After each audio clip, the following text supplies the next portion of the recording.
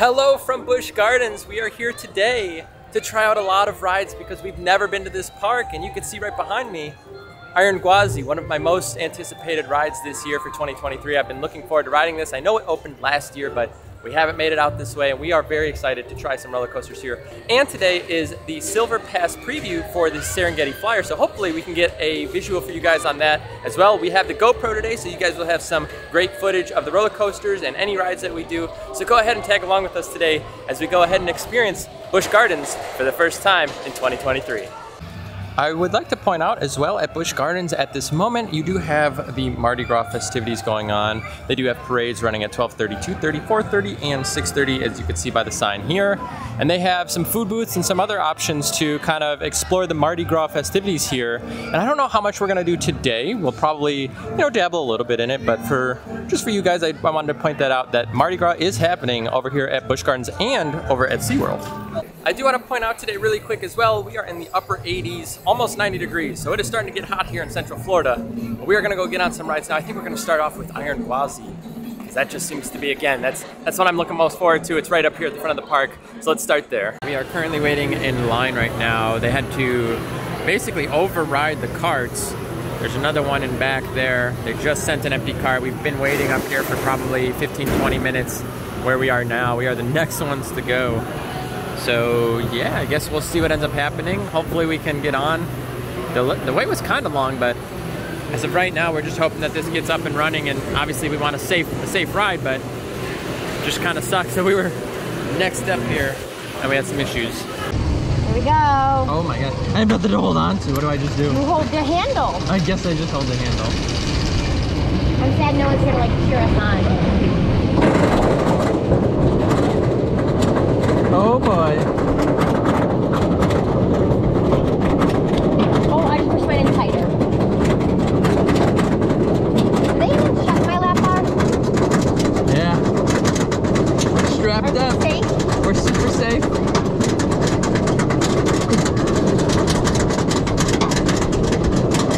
You feel like this is part of a Velocicoaster? I don't know, but my hair's not been out. Fuck, I messed up. Oh my goodness. Oh my goodness gracious. Oh my goodness. Oh, Dillon. Oh my goodness. Oh my god. Oh my. Holy cow! Oh wow!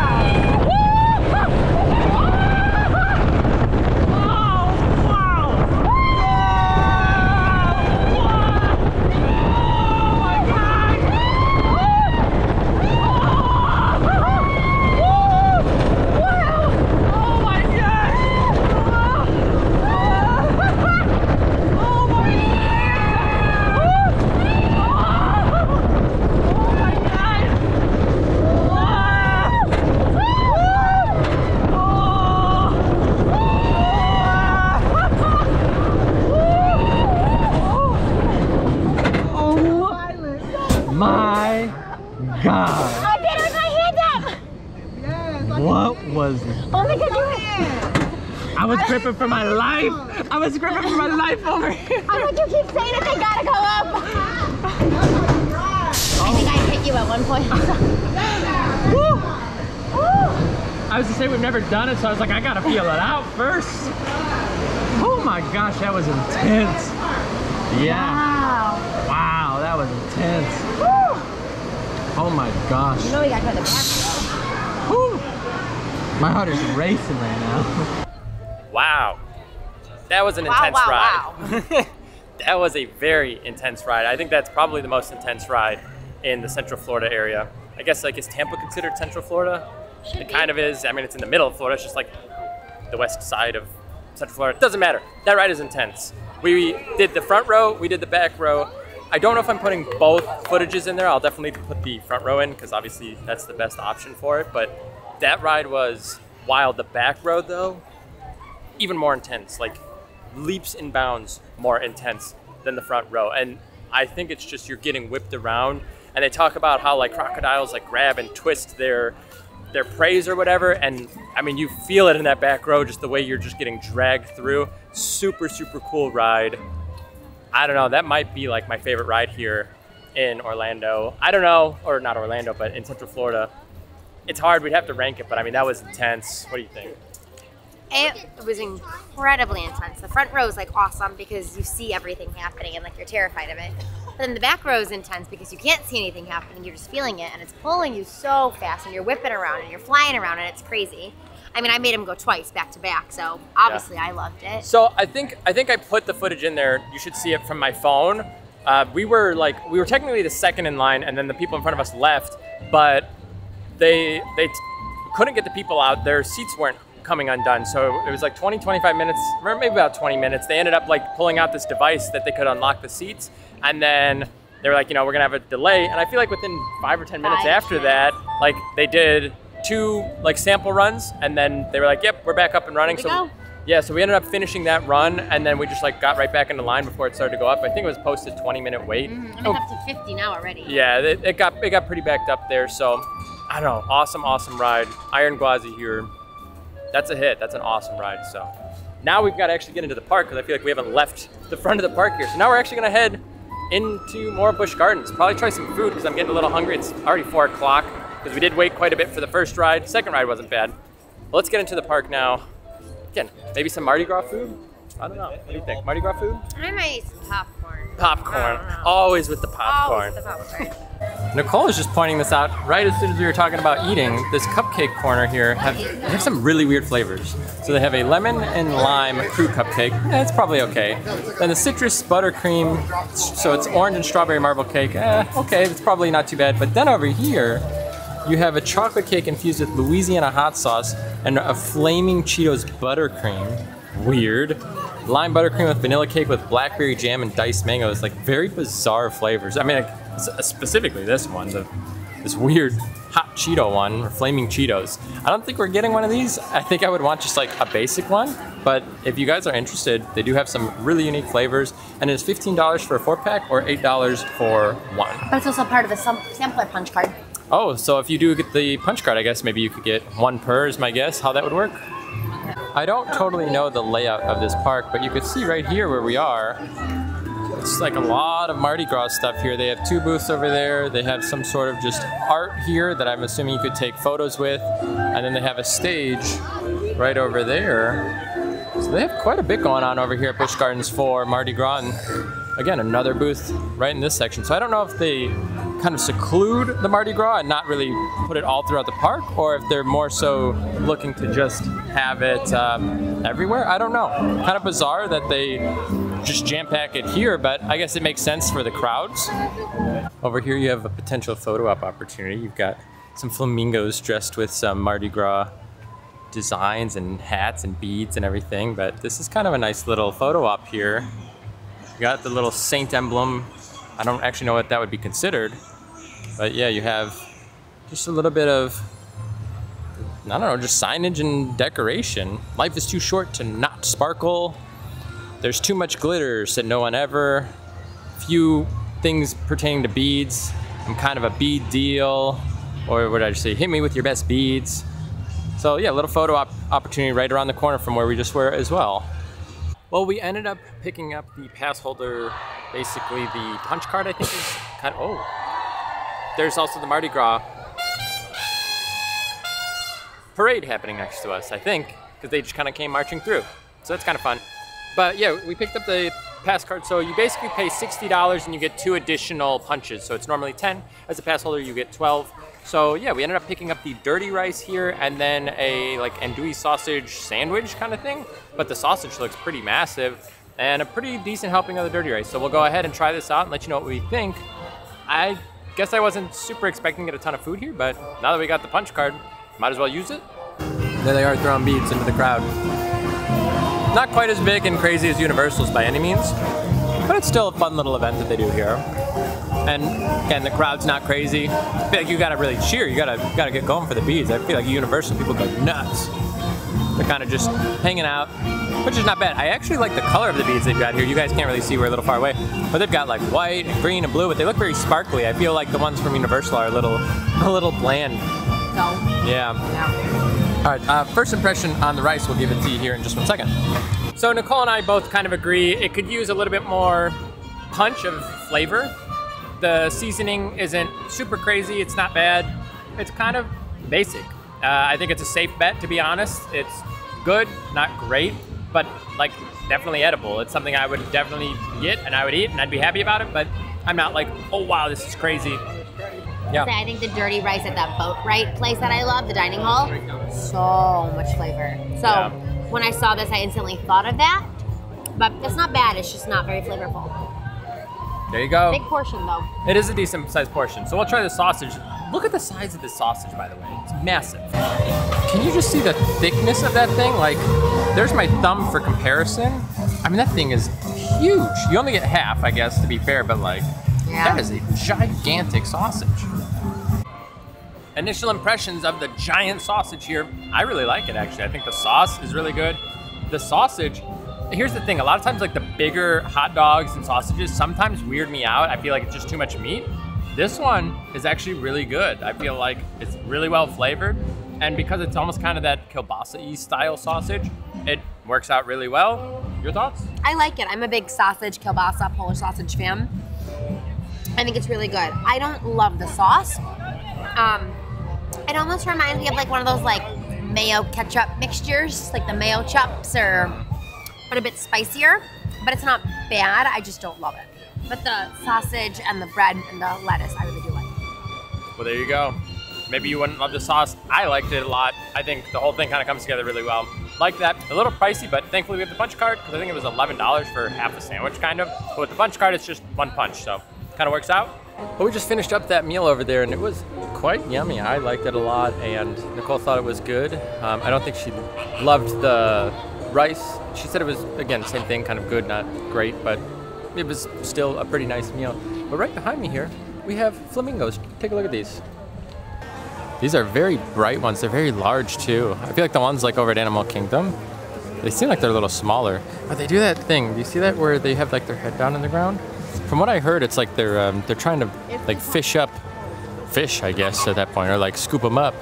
That's kind of interesting the way they like dig their mouths. It's like they put their head upside down. That's what I heard. Oh. Uh-oh, what's happening over there? I don't know, birds are going crazy. But very pink here, which means they probably get some good crustaceans, I think. Now we are going to head this direction because SheiKra and Tigris are over here, so those will be our next two rides on the agenda. And I don't know exactly where we're headed, but we're just gonna kind of follow the path and willy weave our way around and hopefully end up at one of the two. And we will get you guys some sweet footage of that in a minute. What's happening here? Also, I think Sesame Street's over here. Haven't done that. Obviously, haven't been here in a million years, so obviously we haven't done that, but maybe we'll check that out. That might be a separate video, just we're trying to hit some rides today. As we walk through this covered bridge, we were just talking about it. We rode Iron Gwazi first. And if that's probably the most intense ride in this park, there's a good chance that everything else in here just doesn't hold up, I guess, the same way. We're still obviously going to ride everything, and there's different levels of intensity, obviously, and you can't just have every single ride being the most thrilling in the world, because then you don't have a tier system, right? But I do see Tigris and I see SheiKra, which means we are in the right area. So we're gonna go ahead, probably do SheiKra first, I think. Based on the sign here, it looks like SheiKra is right here. So SheiKra first, then Tigris. Let you know what we think.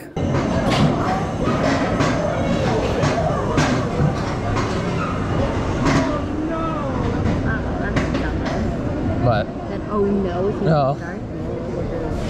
Oh, we kept watching from the beginning, right? What? This, we have to go this way. Yeah. Oh God.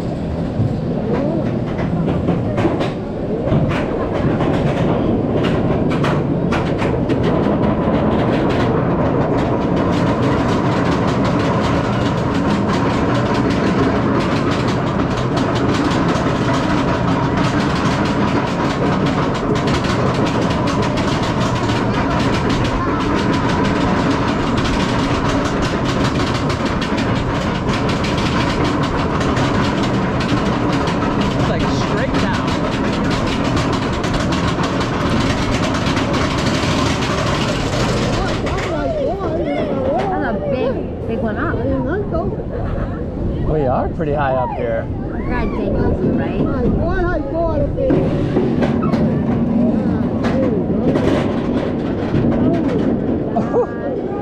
Oh, wowzers.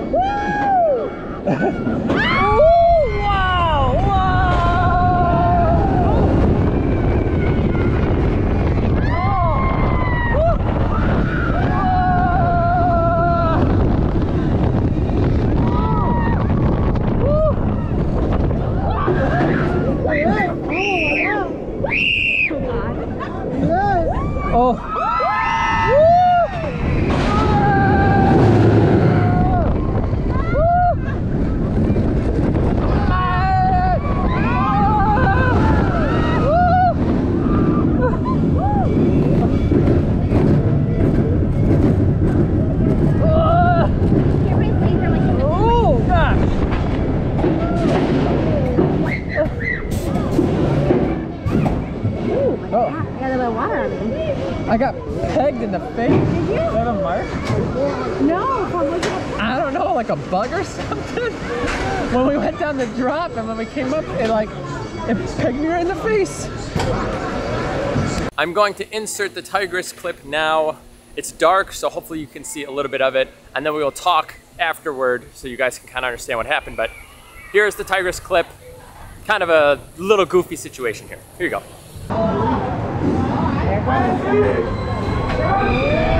Oh, that's so dark. Look at the stars.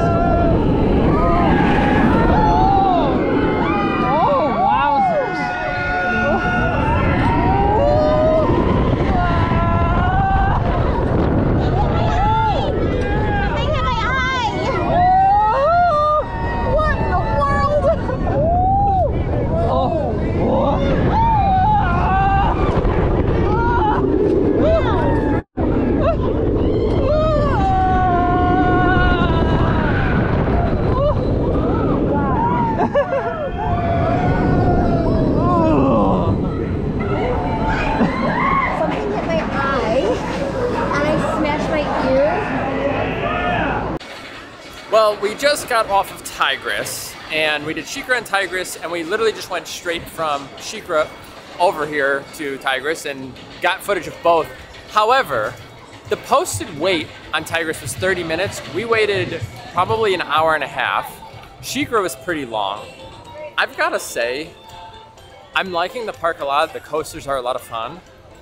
Operations are horrible.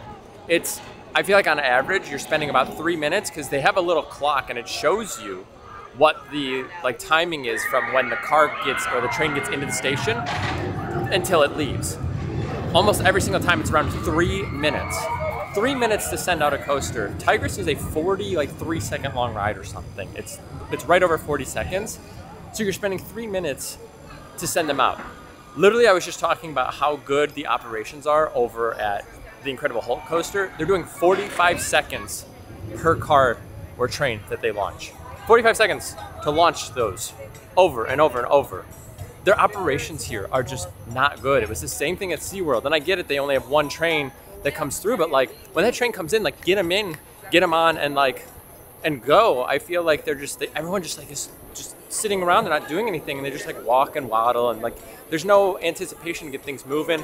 There's open seats all over the place. I think on SheiKra, every single time there was at least 2 to 4 seats available.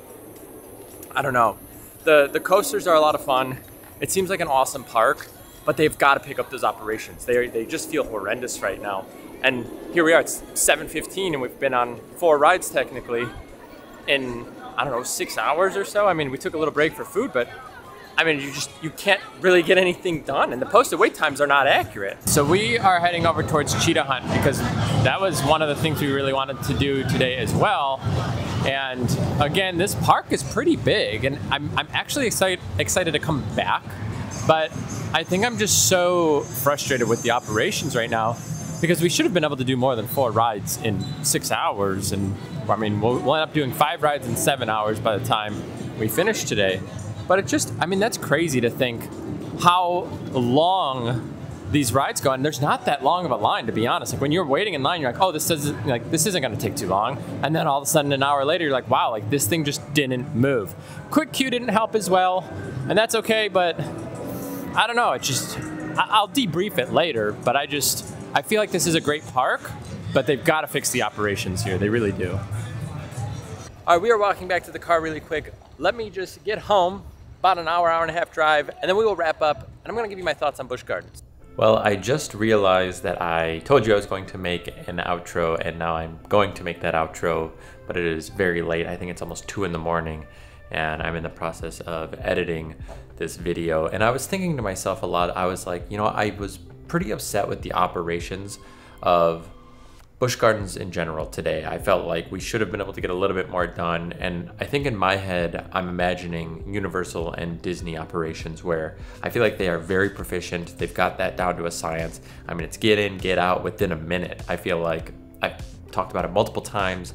Incredible Hulk does 45-second operations, and like I give them so much credit for it, and it's like 3.5 minutes on a lot of their rides over here at Busch Gardens, but I really can't fault them on that.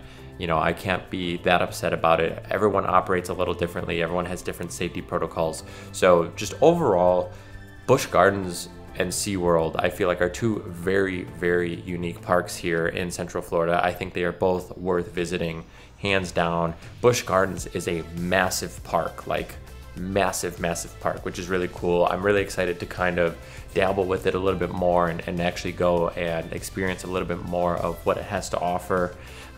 We obviously just did a few coasters today. I think we're actually planning on going back next week, so that'll be pretty cool if we get to do that. But honestly, like Iron Gwazi was, I mean, my mind is blown how cool that ride is and just intense. I don't know, I loved it. That was awesome. The roller coasters there, I mean, they're so cool, and like, I don't know if Busch Gardens gets like the credit that it deserves for the amount of really good coasters, and we haven't even done all of them. Granted, I think we did kind of like some of the best ones there, but definitely an awesome park. And with just all of the extras that you can do there, I feel like that's hands down an amazing opportunity for somebody, if you're not looking at Disney and Universal, to take an extra day.